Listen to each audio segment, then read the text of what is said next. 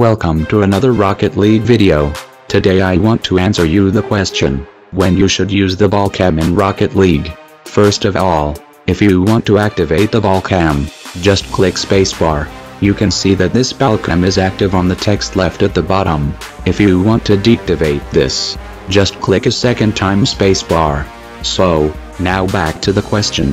In my opinion, it is better just to play for 100% of the time with the ball cam than never, because as you can see in these situations, you can often lose orientation or it is difficult to find the place from the ball. So especially for people who are inexperienced and don't often play this game, I would recommend to set this ball cam as default. The only disadvantage of this ball cam is that you are just focusing on the ball and not on your enemies, so you are not completely flexible. That's why you can deactivate the ball cam in some situations. For example, if you want to break someone to defend your teammate, or if you want to avoid a crash, then it can be useful to deactivate the ball cam. But you can also click escape, then go to options and then go to camera. There you can set it to hold ball camera, if you just want to see the ball.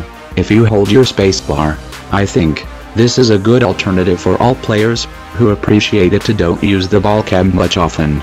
If we now look at the match with the ball cam, you can see that I can locate the ball much better than without the ball cam.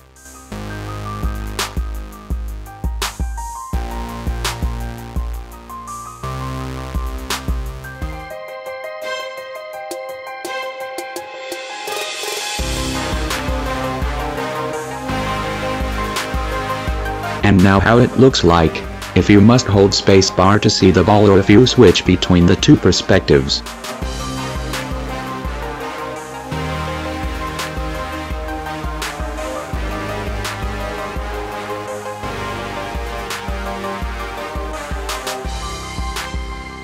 I think this second opportunity to switch between the two cams is the best for experienced players, who want to follow the ball and who want to see at the same time what the enemies are doing to foresee better the actions from the others.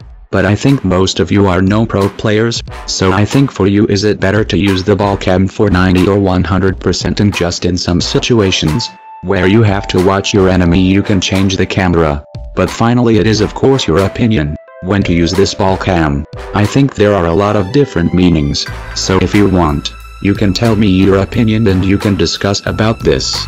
So the only disadvantage is the point that you are not able to see all by just using the ball cam, so use it when you are an experienced player or if you have problems by locating the ball, and don't use this ball cam, but just in some situation, if you are a pro player and you have to foresee as fast as possible the next actions from your enemy. I hope this video could help you.